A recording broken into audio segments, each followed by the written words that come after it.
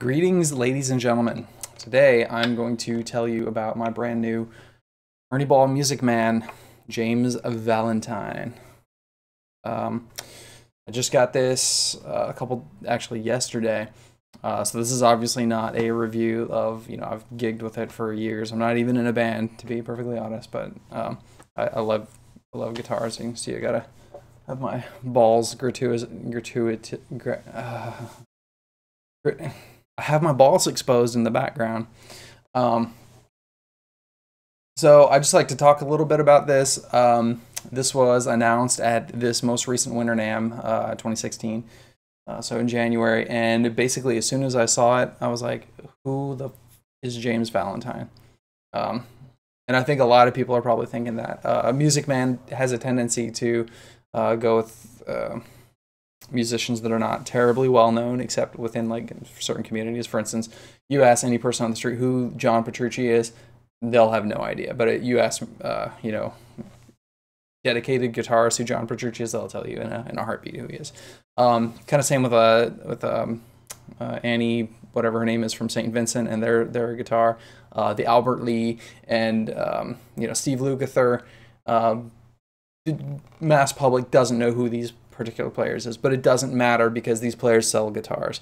And James Valentine is absolutely no different. Once I learned that he was the guy from Maroon 5, that was it, because I've always loved James Valentine's playing. His little short choppy, almost ska reggae kind of, just using the higher strings, just the little attacks, and he's very, very musical. And so when I saw the video, which I'll post a link to below, it's just the Ernie Ball Music Man video for James Valentine's guitar. I knew that I had to have it because it looks super cool. Obviously, got the roasted neck, how it contrasts with the body, and kind of like the super strat kind of I don't know, SG-ish type shape. It caught my eye, and I knew I had to have it. So I called Dylan at Sweetwater, and I said, "Hey, give me one of these guitars." I knew it was going to be a long-ass time because I got a Majesty when they first came out. So you order it, and you forget about it, and then 6 months, 8 months later, you get a call saying, "Hey, your guitar's here." So that's kind of how it worked out. So yeah, anyway, that's kind of a little backstory on this. But so let's talk about it. This is a 6-string, obviously, guitar. It's hardtail, so any of you that are used to playing like the John Petrucci or the Lukather or the anything with the Floyd or anything like that is hardtail. So this is my first hardtail Music Man. As you can see, the bridge looks very nice. Let's see if I can get a good shot. It's very flush with the body. String through design. What you may find interesting is like the holes, the ferrules in the back are all straight in a line, and a lot of times on string through guitar designs, I don't have one that I can demonstrate for you, but a lot of times on string through designs, like they'll be staggered. They'll be in like a kind of diagonal to kind of compensate for lower strings needing a longer distance. But ultimately, it's the bridge which decides the effective length of the string. So that's imagine that's why they did it. So, moving on. Locking tuners. These are an absolute must on every single guitar I buy now.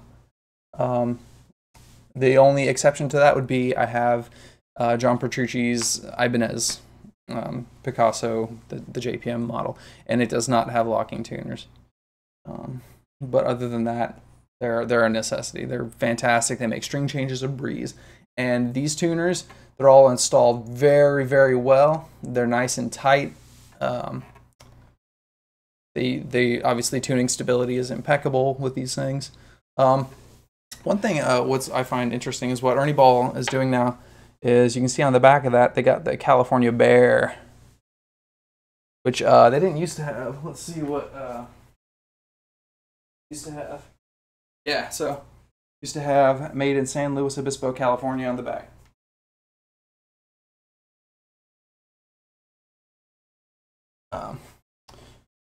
Frankly, I think the Bear is cooler. It's very California and it still says California Heritage since 1974 with the little, obviously California flag. I spent about 10 years in California, so I've got a piece of my heart's out there. So anyway, so yes, locking tuners. You can see that the headstock is flat, and the break angle is kind of what keeps the tension on the strings right there. Also, can I just point out while we're here, look at that freaking flame on that neck right there. Like, that is incredible.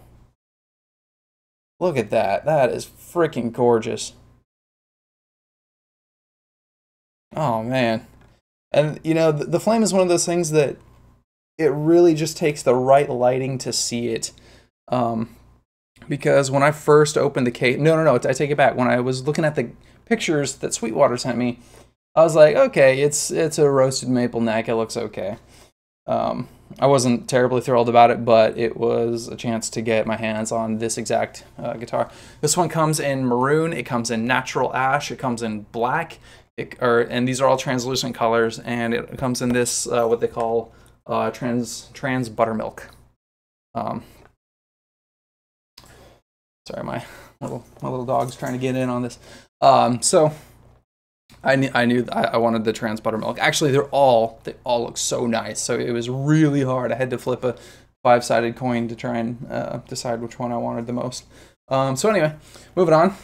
We have a 19, 15, 17, 19, 20, 22 frets, stainless steel. I believe they're medium jumbo. I'm never good at like judging size of these size of frets, but also I'm not sure what the radius is. I think it's probably 10 inches. Something like that. It came strung up with 11 gauge strings, which is way thicker than I'm used to using.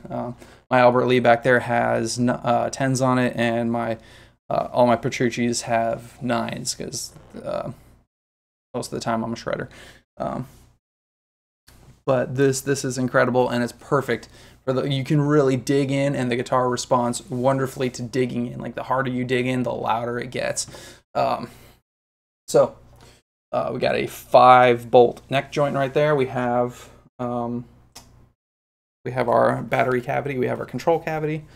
Actually, one thing that I'm going to test while we are here is actually the other thing I should point out: the control jack on it.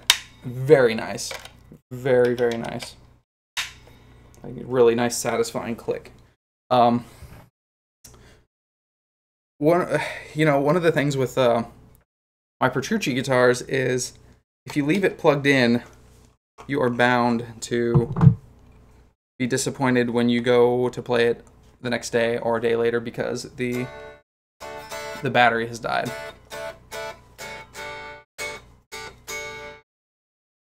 And I was wondering if this is the same way because yep, this is the same way. Ugh, I need to tune that bad boy. Anyway, so that settles that. The guitar does not work without the battery being in it. So it is, even though these are technically passive pickups, it's got a 20 dB boost by pushing on that to pop it out. I'm sorry, up to 20. And then it also has a coil splitter for the humbucker up front. And yeah, so why don't we just go over the electronics a little bit. So it's got, the humbucker, it's got a single coil back here, it's got the splitter for that one, and a 3-way position switch. So obviously, position 1, you have your humbucker, position 2, you have both of them, position 3, you have just that one.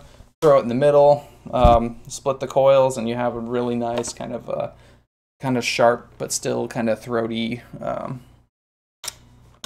really nice looking, really nice sounding tone. Let's see what else.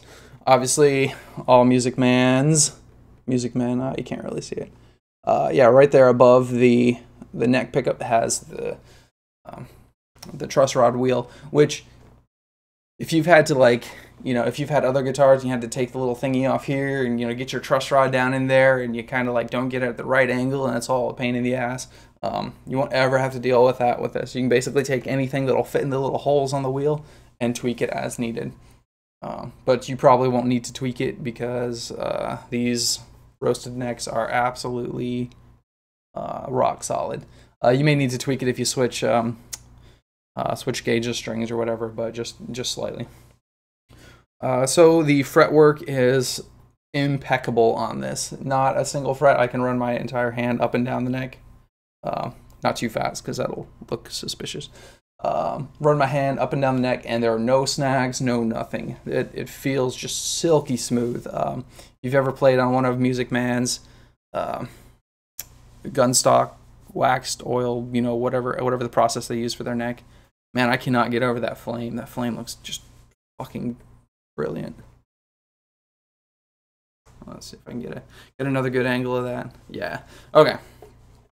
So fretwork is amazing. So I will say the only thing that my only complaint about this when I got it is that, and this is obviously very, very nitpicky, but I'll see if I can demonstrate it in the camera here. So, and you might just say that it's just the angle that I'm giving you, but basically the base side of the nut, which is Ernie Ball's compensated nut, by the way, keeps intonation excellent throughout the range of the strings. The base side of the nut is just ever so slightly protruding out, just ever so slightly, and I wouldn't have thought twice about it until I felt the other side, and the other side is absolutely flush. You might notice a tiny raise, but that's only because of the lacquer. Yeah, so I know my reviews tend to be rambling, but I don't get paid to do this, so I don't give a crap if you know, it's professional quality and the lighting is, you know, whatever. My main thing is to just get my pure raw thoughts about the guitar. Feel wise, I got, so a little bit of backstory in that too. I ordered my Albert Lee kind of just on a whim. I'd actually just got done watching a video about Mike Einziger of Incubus, and he was saying how he became obsessed with the Albert Lee guitar. That it basically became his go-to, and it just looks so cool. And I love Incubus's music, so just on a whim, I ordered the Albert Lee guitar, and within 5 minutes of playing it, it was my guitar. It was just amazing. I love positions 2 and 4, which basically uses one coil from each of the humbucker on each of them, depending on which one you have it at. And it just felt amazing. The tongue oil, or the wax neck, rosewood neck, obviously, is just fantastic. And I've kind of felt exactly the same way about the James Valentine. So that's basically going to be my go-to guitar for a while. I've already started playing different stuff on it than I would normally play, and I don't know if it's because of the vibe of the guitar, or the I don't know, maybe the different tension on the strings, maybe the different tones that I'm getting from the different configuration of pickups that I'm used to using. I've been playing ever since I got my JP13 and JP15. I've been playing that pretty much non-stop. I've only taken occasional dips into the Albert Lee pool every now and again, but I've been mainly playing my JPs, and it's just a different animal when you go from humbuckers to single coils to some sort of little combination between, just, you know, the JP has the middle position where you can split the coils, and then you get a really nice sparkly kind of 80s ballad guitar, and then if you mix that with the acoustic pickup, it just clean heaven. It's awesome. So yeah, I've just been writing differently. It feels really, really good. You're not going to hear any playing examples of it because you don't own my amp. I mean, maybe you do. It's a Mesa Boogie Mark IV combo. You don't necessarily have my exact setup. this Yeti mic is not going to pick up everything perfectly, so it's pointless for me to play. So all I'm doing is talking about this. Feel free to downvote this video if you like. So yes, James Valentine guitar, highly recommended.